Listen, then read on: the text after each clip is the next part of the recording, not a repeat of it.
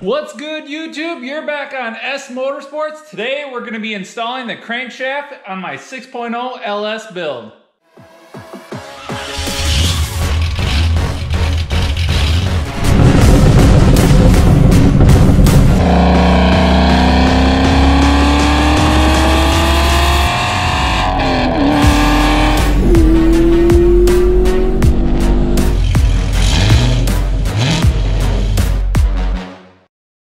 Like I said, guys, today we're going to be installing the crankshaft into the 6.0 LS build for the Trans Am. So we are making some headway.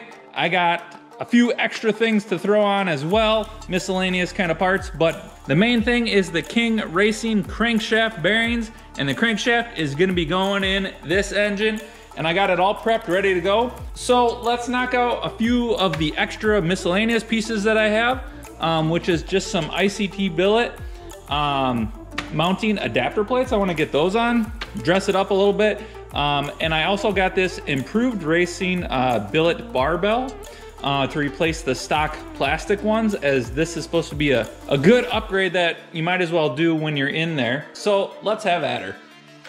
First, let's throw on these ICT billet small block to LS engine swap brackets. I think this is the part number 551628, but I'll put all the links in the description for everything that I'm using today. So let's get these installed.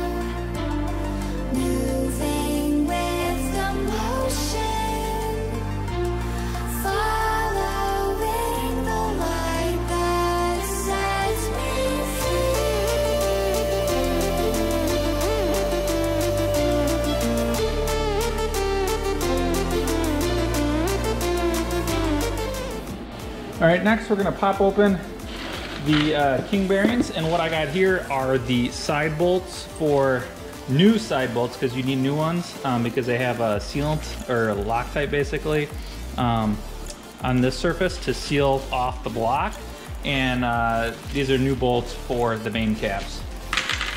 And then, so the star of the show is the King Racing bearings. Okay, so these are the center ones for the thrust bearings, and what I ended up getting is, what I got is their bi-metal bearings.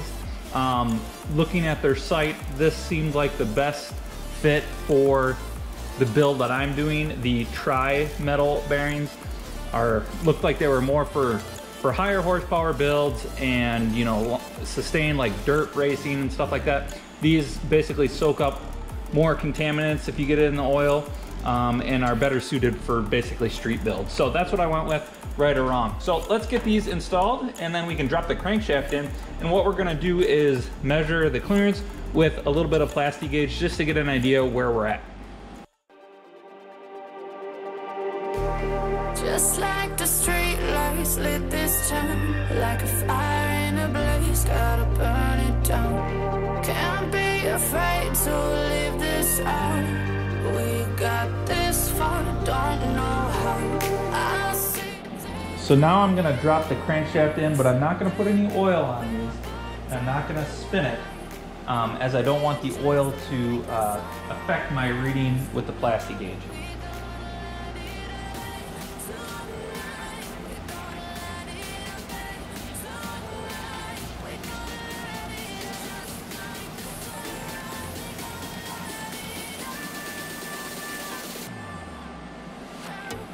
now I will throw the caps back on with a little bit of Plastigauge. I think I'm gonna do what's the main center cap and maybe the rear one, just to get an idea of where we're at. So what you do is cut a little piece off of your Plastigauge and then open it up. And what it is just a little piece of wax, and it's very tiny, but that's all it is. A little piece of wax, and we're just gonna place this on the crankshaft right there, right in the middle. I hope it doesn't stick to my finger. It is. There we go. Just drop it on. I also picked up this angle gauge from Amazon. I'll put the link in the description for torquing, you know, some of the LS bolts, as they do need angle measurements. So let's see how this works. Kind of heard mixed reviews, so I'm gonna give it a shot though. Well, this is a piece of junk. Don't buy it. It doesn't spin. It's too tight, and it doesn't even spin. It doesn't work. I'm tossing this in the trash and figure out what to do. All right, so I did torque these bolts basically to half. I kind of just estimated the angle measurement about half, just to get them fairly tight so we could kind of check the Plastigauge. I know you're supposed to go full tight, but I don't want to risk breaking a bolt right now, so we're just kind of getting the ballpark, and that'll be good enough. All right, so what you do is you basically hold up the Plastigauge chart and you hold it, hopefully that focuses, but basically it's kind of hard to see, but like on the main center cap, I look like I'm basically in the 2 to not quite 1.5 thou, so I'm probably right in between that. I'm at like 1.75, which is pretty good. So here on this one, number 4, we're at basically like 2 thou, definitely not the 1.5. So it's probably hard to see on camera. This is probably not going to focus very well, but we're kind of right in between that. So that's right in line where we need to be at for tolerances, as I'm going to run what, you know, 5W30 in this thing, which will be perfect for those clearances. All right, I got the crankshaft back out. I got the Plastigauge off. What I'm using is Redline assembly lube. I've had this for a while. I used this on my last small block Chevy rebuild for the Trans Am. Seemed to work pretty good. I'm gonna put that on the bearings and put the crankshaft back in so it protects it, as it's gonna probably sit a little bit before it goes back into the Trans Am.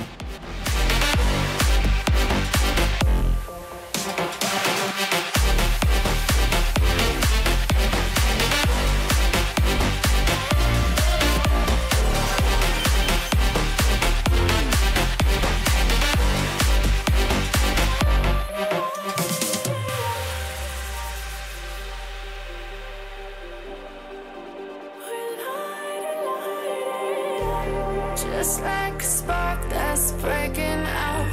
Can't make a stop, can't turn back now. We know that there's no... Okay guys, next we got to set the crankshaft end play, which is controlled by the center number 3 bearing. And you basically just hit the crankshaft back and forth to get that set and aligned perfectly flat. And then we will check that as well, how much end play we have.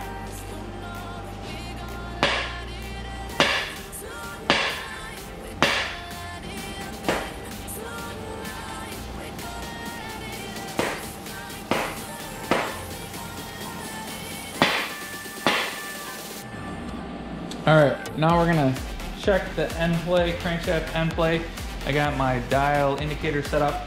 So what you need to do is basically force it one direction and kind of pry a little bit. This might be, I have to get something a little smaller. I'm just gonna use my big screwdriver. Force it one way, center it, push it back the other way. Looks like it's almost 3,000. Basically just over 3,000, which is pretty good. One eternity later. Okay, you guys, so what I ended up doing is super gluing this gauge so it couldn't rotate in between the socket, and I removed the spring that was in there. So basically this just freewheels now. And so what I'm doing, I tried it on the first two here, main caps, got the center ones done.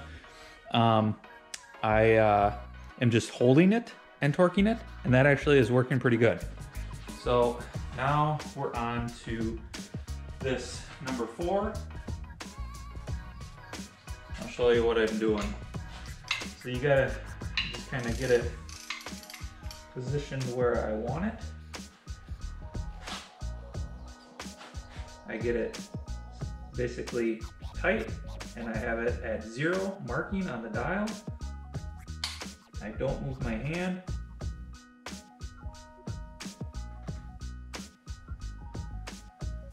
I go all the way to 80. So again, right at 0.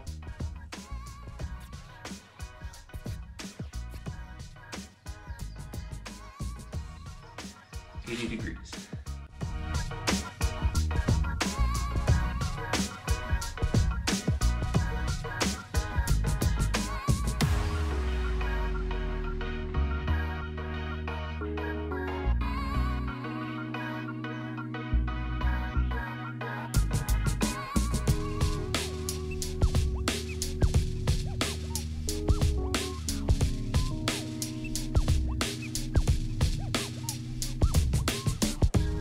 Next, I already installed the side bolts, and these are new.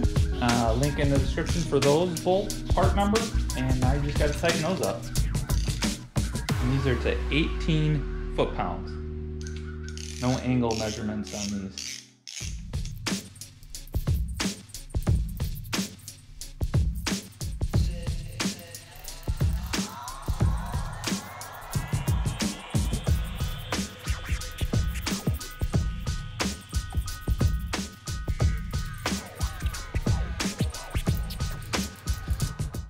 All right guys, got all the caps installed. We're just gonna make sure it spins good. Oh yeah, still spins really nice. We're good to go. All right guys, that's it. We got the crankshaft installed in the 6.0, all torqued up, ready to go. So make sure to stay tuned. If you haven't yet subscribed, make sure to do so you don't miss anything on this build. As I just ordered some more parts as well. A big item, so you want to stay tuned to see what I picked out for that. So we'll catch you in the next one. Peace.